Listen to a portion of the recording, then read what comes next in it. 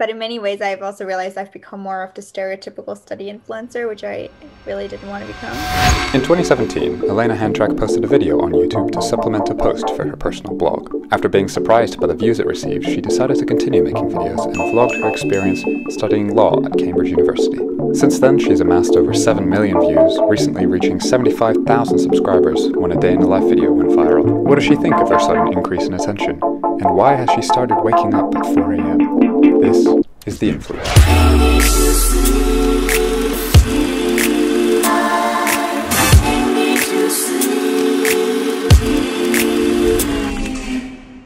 Your YouTube channel is obviously quite popular, and you now have quite like a...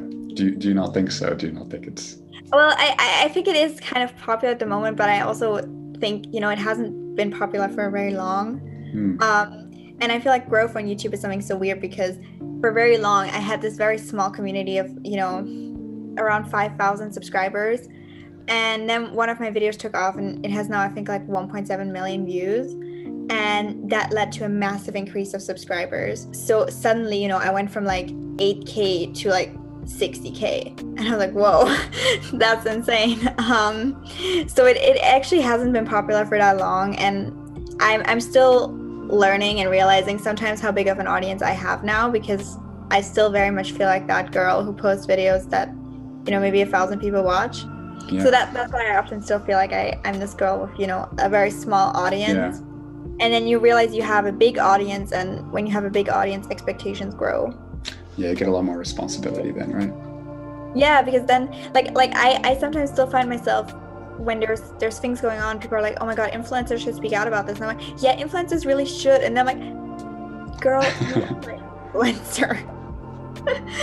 And sometimes, people will message me and be like, you should, do something about this and this. And I'm like, oh yeah, I actually have an audience. And it's still so easy for me to forget that because I'm always just, on my social medias, and I treat them more like private projects.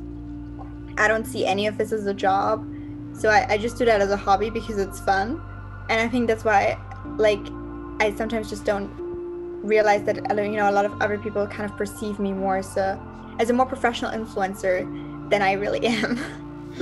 Yeah, it's funny how people just take the number and then use that to label you for what they think you should be in terms of your responsibilities and things like that, when really it's not how you feel. It doesn't make sense in a way. Yeah. Suddenly, a lot of more people watch your content. But I always think you always have a responsibility, no matter how many subscribers you have.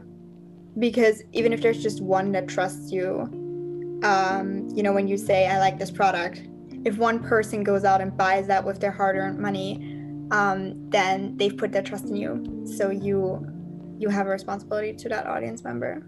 But in many ways, I've also realized I've become more of the stereotypical study influencer, which I really didn't want to become. Oh, how come?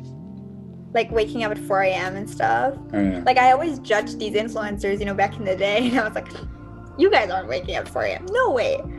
And now I'm here and I'm waking up at 4 a.m. and I'm like, this is great. And, I'm just like, you used to laugh at these people. And now I'm one of them. So that's that.